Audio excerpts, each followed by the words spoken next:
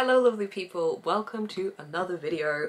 We are very nearly into October, which means it is pretty much now officially autumn. We are nearly in the spooky/spoopy season and I need to start picking the books that I would like to read in the month of October. So obviously I would usually do Fictionary to pick my TBR. However, in October, I like to do something a little bit different because we have Spoopathon taking place in October, which is a readathon running throughout the whole of the month.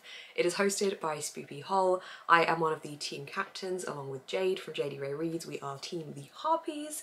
Really excited about it.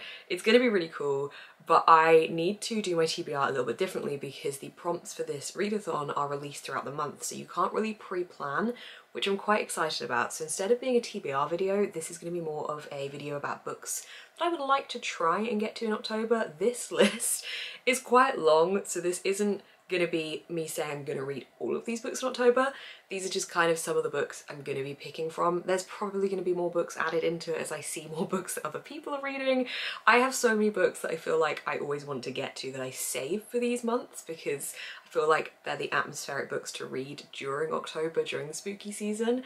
So I'm just going to throw these books at you, tell you what they are. I mean, I'm not literally going to throw them at you, but I'm going to tell you what these books are and why I'm excited to read them. It's quite a long list of books. I'm honestly daunted, but I keep having to remind myself that this is not my TBR. This is just a suggestion of the books I would like to get to.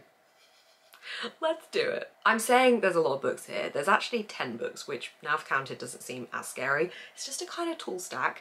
But I think because I've been feeling a little slumpy still at the moment, I am knowing that I'm reading less each month, just over the last month or two, and I think that that definitely is having an effect on my enjoyment of what I'm picking up and why I'm picking up certain books. So I'm hoping that October will kind of revive that a little bit for me, because it usually does, because I love reading these kind of books. So whilst it's not a great deal of books, I think just for me at the moment, I don't really know where I'm at with my reading, which is really annoying. So I hope that having this helps me a little bit. I'm not going to be going into detail about each individual book. I will just be kind of giving you a very small overview because otherwise we will be here for quite a while. But let's jump in with book number 1. So the first book I would like to try and get to on my TBR/not TBR in October is Hare House by Sally Hinchcliffe. This is a haunted house, gothic horror, isolated setting type of book.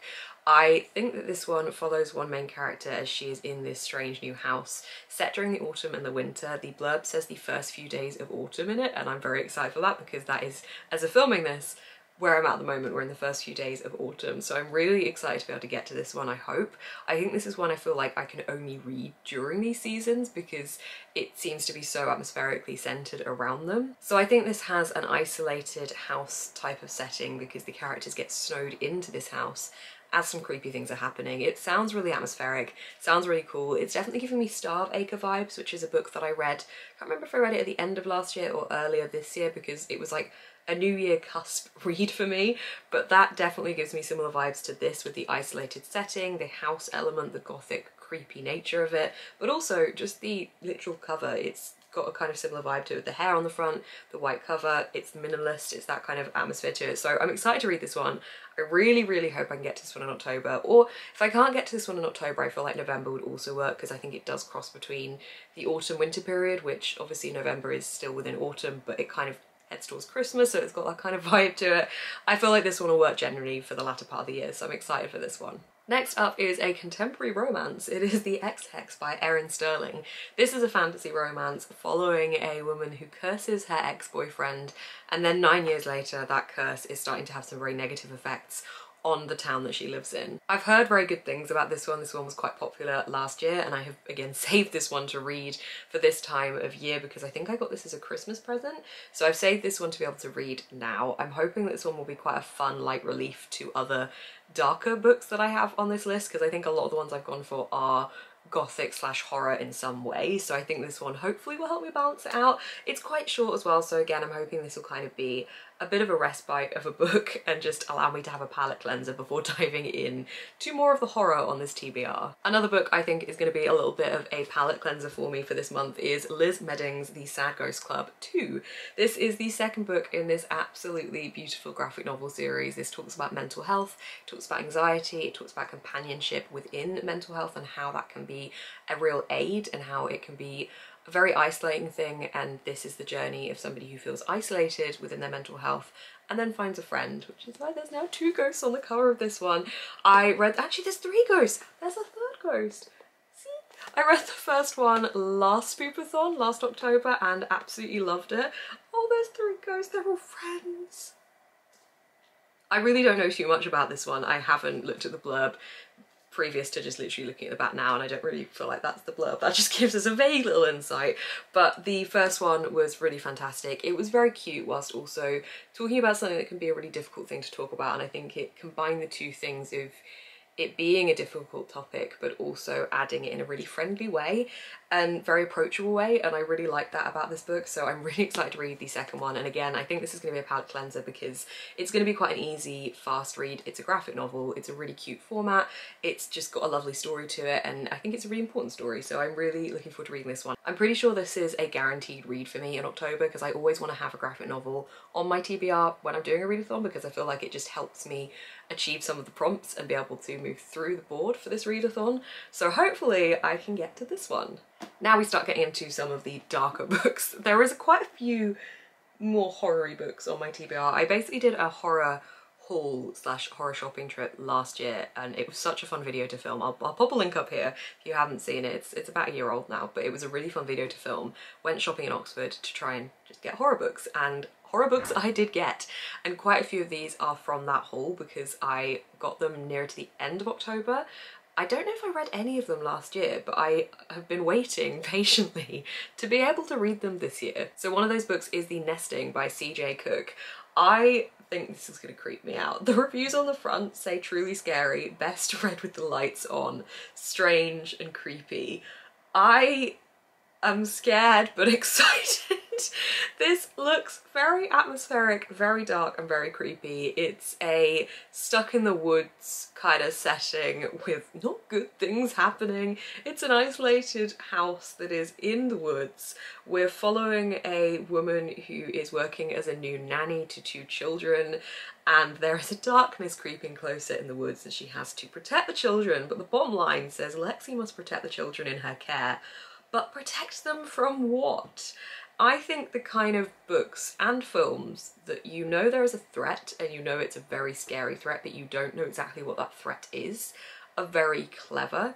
I think that it's a really good way to do it. Something like The Quiet Place or The Village do that really well, where you kind of get flickers of the threat but you never fully see it until a lot later on, if at all, in that journey, and I think that is very clever and definitely hooks me in. So yeah, I'm scared but it sounds really, really good. I do like being scared.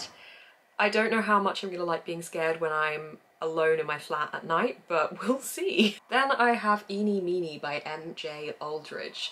This is a thriller series, so I don't think this one's gonna be as scary. However, it does have a creepy monster element to it as well. This follows a girl who has emerged from the woods after being lost for quite a while. I don't know how long she's been lost for, but she emerges barely alive with a story that is beyond belief. And this follows a detective who has to track down this potential unseen monster before it kills more people. It sounds like a kind of thrillery horror crossover. I honestly don't feel like this one is quite as appealing to me as some of the other ones I have on my TBR, so this one isn't going to be like right at the top. I would be really interested to see if anyone has read this, what your thoughts are on this, because I haven't really seen much about this one online, but clearly I picked it up for a reason. The Daily Mail on the front says it chills to the bone. I mean, it sounds interesting and I'm excited to try and give all of these a go. Well, look at all of them. Some of them. Hopefully a lot of them a go. Hopefully, I'm really hoping October is a good reading month for me. Last October was such a good reading month. I think back to that reading month as a very atmospheric, very good reading month, and I want that again for this October, if at all possible. This next book, I honestly don't even really know what it's about, and I've read the blurb several times, and I've read it several times just now, and I'm still not 100%. It's one of those blurbs that just kind of doesn't really pinpoint what the hell is happening in the story, and that's okay because it leaves me intrigued. This is The Last House on Needless Street. This is by Catriona Ward. This follows a family who have some secrets. A new neighbour moves in and that is in some way a threat, because their secrets could come up. There's also a dark forest at the end of the street, and then the bottom line says it's not what you think. I honestly don't even know. It's like these are multiple blurbs smashed together. The reviews speak very highly of it. None of the reviews really say it's scary. Someone says it's a chilling masterpiece. The Sunday Express says it's a chilling masterpiece. The Times says it's horror with integrity, but then the other reviews like spectacular, unmissable, truly captivating. I don't know. I have seen this a little bit about online. I haven't read anything this exciting since Gone Girl, says Stephen King. I mean, it's gotta be good, right? It's a top 10 bestseller, one of the most extraordinary thrillers of the year. I'm hoping for good things. I like a thriller. I like a thriller mixed with a horror. I'm intrigued. I don't know what to expect, but hopefully I'll find out. This next one of the reviews on the back says it transcends genres. So again, this is one I don't really know what to expect from. This is My Heart is a Chainsaw by Stephen Graham Jones. This follows our main character who is really into cult horror films. And she, I think by the looks of it, something weird is happening in her town, and she's using that horror film knowledge to analyse and pick apart what is happening in her town, which is not a good thing. And I think that this then puts her in danger. Maybe. I don't know. Again, this is one I don't know what this one's going to be about. I think this is kind of a slasher film in a book, whilst also trying to analyse slasher films as a book. I think. I don't know. It looks like it's going to be very clever. The reviews on this one, again, speaking very highly of it. I think a lot of the time I do kind of base what I should be expecting off of the kind of words the reviews use. I think it helps sometimes more than the blurb does, because I think a blurb can often suck you in and be written obviously very tactically, whereas the reviews are the things that are really going to give you the atmosphere of that book. And I know that everyone's going to have a different reading experience. However, there's a review on the front that says it's a tale that will terrify you and break your heart at the same time.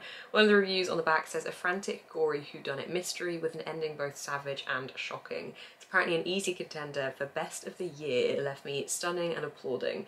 I mean, it sounds really good. It sounds very intriguing. I'm pretty sure it's going to be quite bloody. Again, if you have read this one, please let me know your thoughts. This is one that has also been on my TBR since last year, so I've waited a while to get to it, and hopefully this will be the month that I do get to read it. This next one I bought for one reason. And one reason only, and I would like to read it for that one reason. This is The Man on Hackpen Hill by J.S. Monroe. I don't even know where I saw this book. This might have been a WATERSTONES buy, I don't know. This is actually set in a familiar location to me, which made me quite interested to read it. It's set around an area that I spent quite a few years of my life, so it's an area that I am a little bit familiar with. So for that reason, I wanted to pick this one up. But generally, the plot, I don't know. I'm really intrigued to see where this goes. I don't know if this is a paranormal alien style story. The tagline at the top of the blurb says, "In a world of lies, the search for truth is a deadly game." It follows what is essentially crop circles left in a field. It describes them as strange mathematical patterns stamped into the earth. And this follows a detective who is looking into this because has been a dead body positioned directly in the centre of all of these shapes. So they're looking into this and are digging quite deep into this and are confronting a reality of their own past and a world in which nothing is as it seems. So yeah, I really don't know, but I want to read this mainly because of the setting. The atmosphere does sound cool as well. Again, this is one that I don't think is necessarily like the highest up on my TBR for October, but if I can get to it, that would be awesome. Okay, the final two books are the ones I am most excited about. I haven't deliberately saved them till last, but I am really, really hyped for these two. I mean, I'm hyped for all of them, but these two especially. Okay, so this next one is Reprieve, and this is by James Han Matson. Now, this is actually my Patreon book club pick for September and October, and I am really looking forward to reading this one. This is a horror book set in an escape room, which I think sounds so interesting. It follows a group of people who I think are in the last stage of the escape room when somebody breaks in and kills one of the contestants. It then goes back and examines the path of each person in that room and how they got there and how potentially these things all led to the death of that one contestant. I think it sounds really interesting. I think it sounds like it's possibly a reflective novel at the same time as being this, not necessarily who done it, but like how did this happen, what events led towards this one specific event. I think it sounds really interesting. I feel like this one will be quite a good one for discussion, hopefully, within the Patreon book club pick, because I feel like there's going to be quite a lot of morally grey characters, which I love. I just think it sounds really cool. Also, this edition, this is the WATERSTONES special edition. Again, one that I bought last year. Most of these books are probably hauled in my horror video from last year. So if you want to see the actual video where I buy these and more of my thoughts there, then check out that video. But yeah, this I think sounds really, really interesting. I love this edition, and this is definitely one that I will be reading in October because it's my Patreon book club pick. And finally, I am so buzzing to read this book. I bought this last year and again have saved it. I am putting too much pressure on myself with the amount of books I have saved. I think I need to allow spooky season to spill over into November as well because there is a lot here, but this is Horror Store by Grady Hendrix. I think this looks absolutely fantastic. The format of this book is truly phenomenal. If you haven't seen this, let's just take a moment to appreciate this. So if you are familiar with the IKEA catalogue, you will maybe think this book looks a little bit familiar to you. This is laid out essentially like an IKEA catalogue. It's absolutely fantastic. I think this is so unique. I am so excited to be able to read this one. I have read the Southern Book Club's Guide to Slaying Vampires by Grady Hendrix last year, and that was a really interesting, weird book. So I'm hoping this one gives off the same kind of vibe, but this is a haunted house story. But instead of being in a haunted house, we are trapped in this furniture shop that is very similar to IKEA. I know no more about it than that, but I am so excited to go on the journey of this book. I think this will be one of the first ones I pick up in October.